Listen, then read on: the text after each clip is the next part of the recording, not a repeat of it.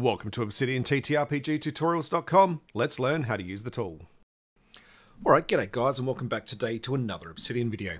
Tonight we're going to have another look at the Fantasy Statblock plugin. There's been a request from the Obsidian TTRPG community Discord to do a video on how to install the Call of Cthulhu Fantasy Statblock layout.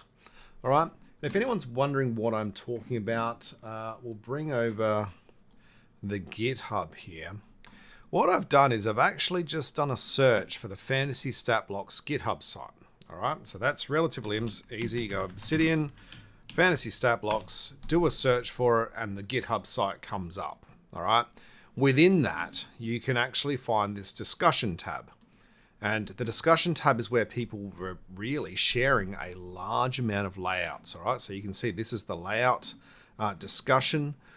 Within here, people have just basically shared all these different layouts that they've made over a period of time.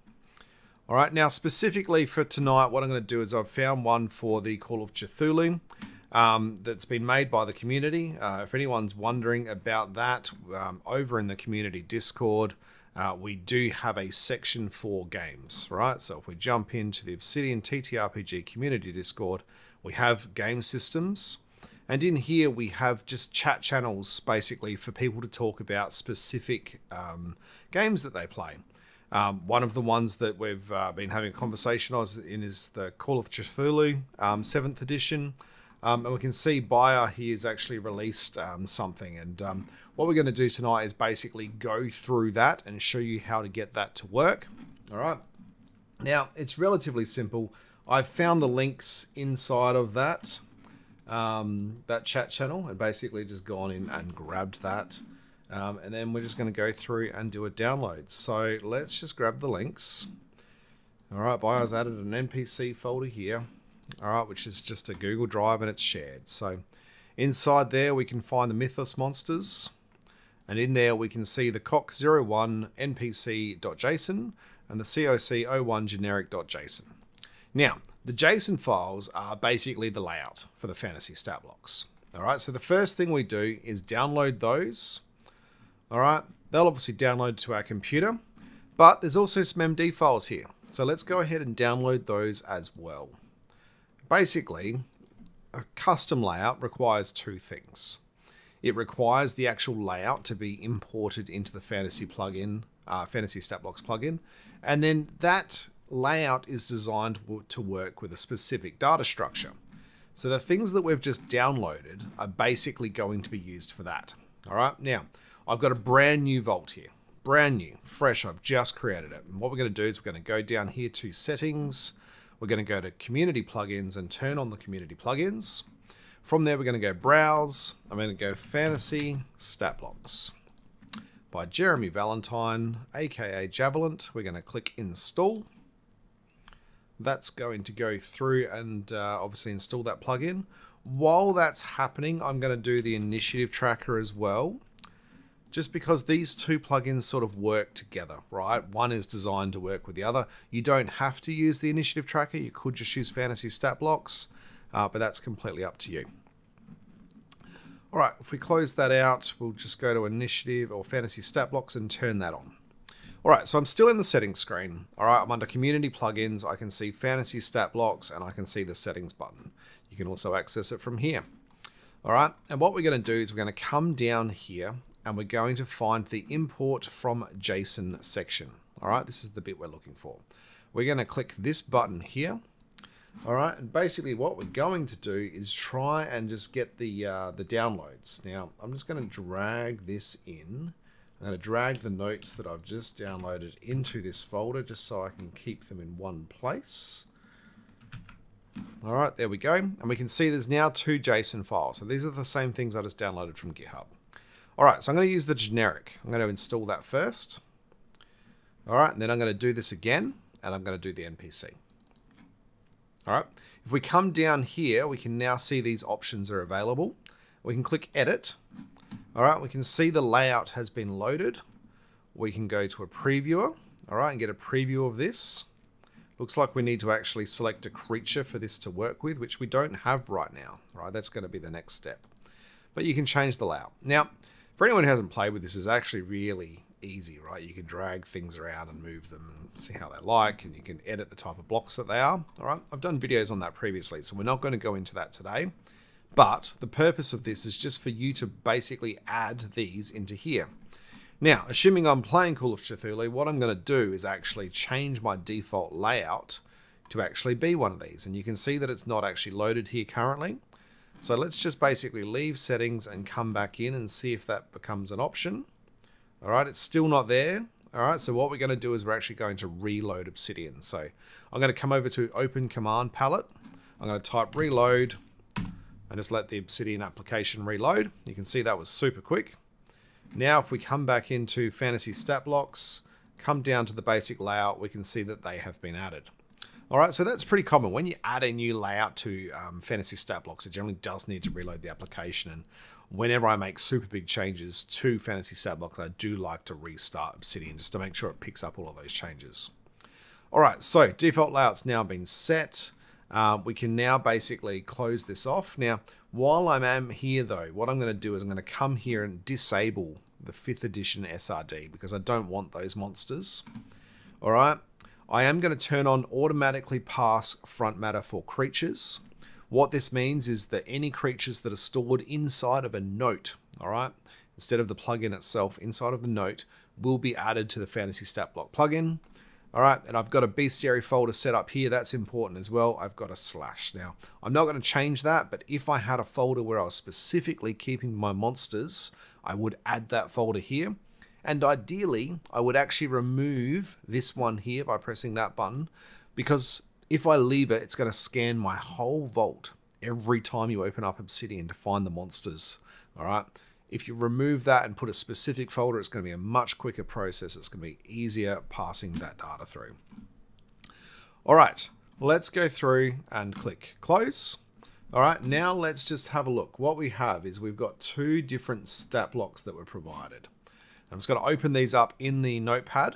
All right, so here's one, and you can see here that it's got a stat block. This is an NPC layout. All right, now some of you may have recognized that the name here is exactly the same.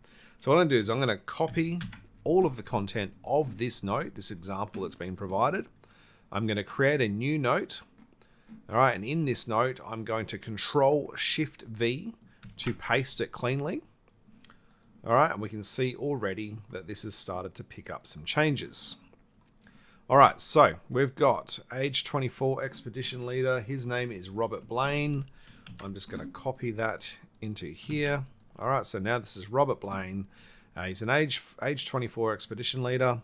I'll put some just some different formatting in here, and we can come down here and we can see that we've got the issues. Now, right now, it's actually forcing 2 columns by the looks of it, I reckon. Let's have a look here. No, there's nothing that's forcing the column. I do wonder if there's like a CSS file maybe that I need to actually turn on, because it's weird for me that it's actually do that. So I'm just going to pause the video and see if I can figure this out.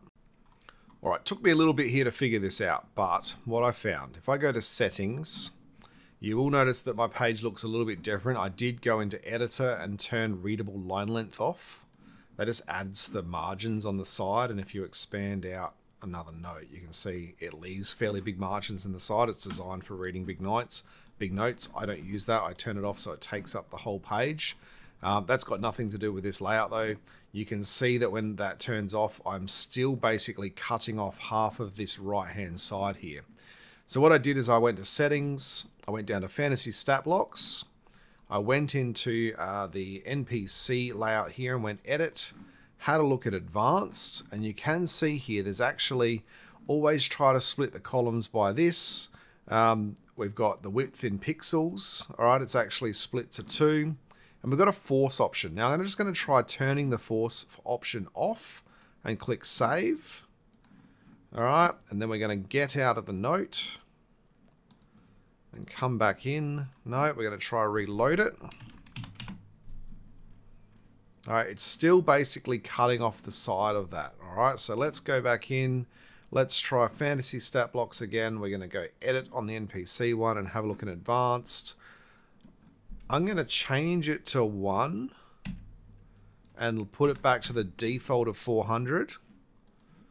All right, we might leave it at 2 and default 400. We'll click save. Click go. Get out of the note, come back in. There we go. That already looks a bit better to me. All right, because you can see, I can see most of the side there. I think that is the edge. All right, so that's better for me. And I can expand that out and I can now see the options. All right, now you might have some different needs. You might have a bigger screen. All right, and the person who made this may have a large screen, so therefore they've put those settings in there for a reason.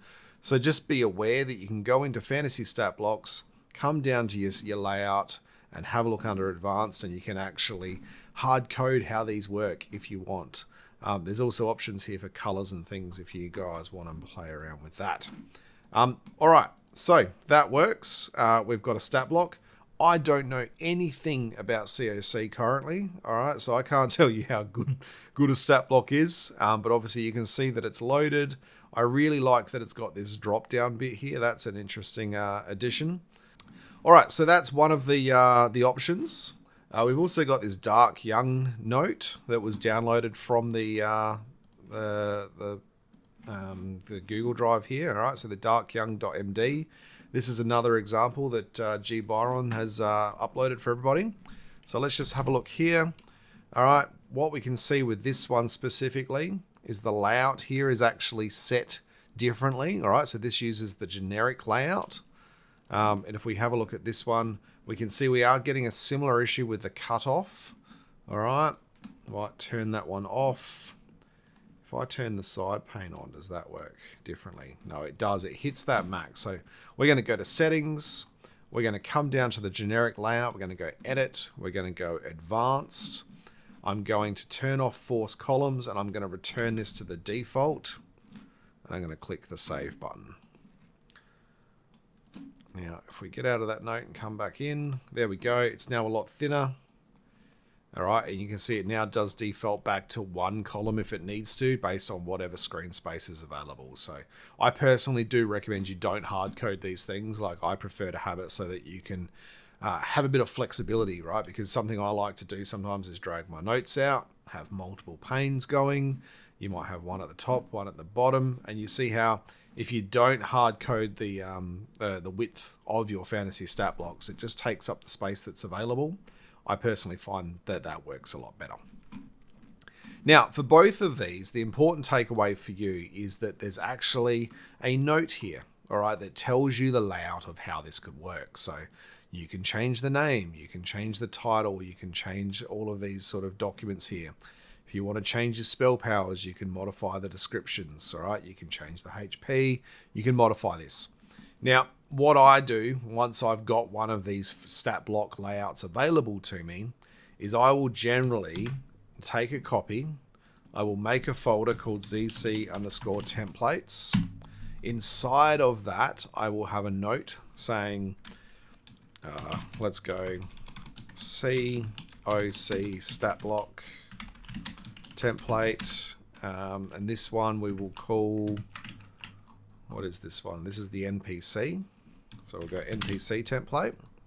All right, so now we've got that layout in this note. And what that effectively means is when I create a new NPC note, I can actually come in here and press Alt-T. No, I can't. It's a brand new vault. I haven't set up my hotkeys. I haven't even turned on the core plugin template, actually. So okay, let's just do that. It's on template folder on location, Z templates. There we go. We're going to go hotkeys. We're going to go template, insert template. We're going to go Alt-T. We're going to save that.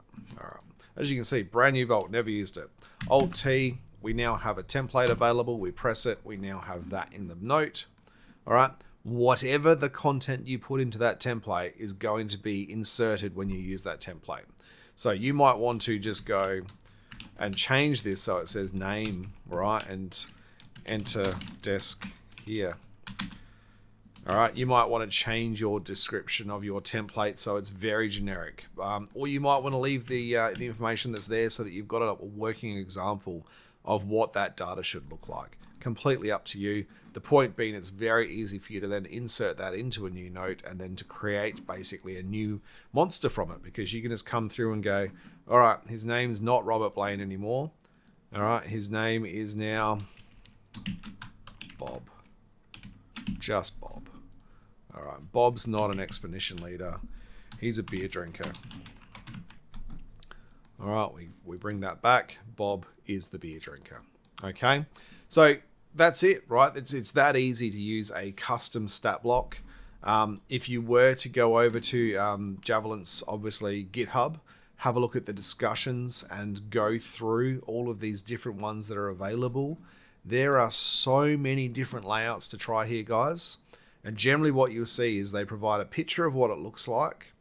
There's an example of the data, all right? And they provide the JSON file, all right? Because you need all three things. Like this one here, for example, has got quite a hefty data layout, which would be your template that you would use. These guys have actually got some zip files with the content. You can see what it looks like. All right, there's the Stormtrooper one. This one's always impressed me because they managed to get these icons working in there. Here's a really cool one. There's a 5e character sheet one there. All right, so there's lots and lots of different options. Fantasy Statblocks is not just for 5e and it's not just for Pathfinder. It supports lots of games. All right, and if it doesn't support the game you need, you can make your own layout quite easily. Share it with the community and get everyone on board. All right, anyway, we'll leave it there. That's how you go ahead and get this installed. Hopefully that helps you out. Hopefully it helps you overcome some of the issues you may face when you obviously use this. And yeah, get you on your journey to playing Call of Cthulhu. Sounds interesting. Anyway, guys, have a great night, and I will speak to you on the socials.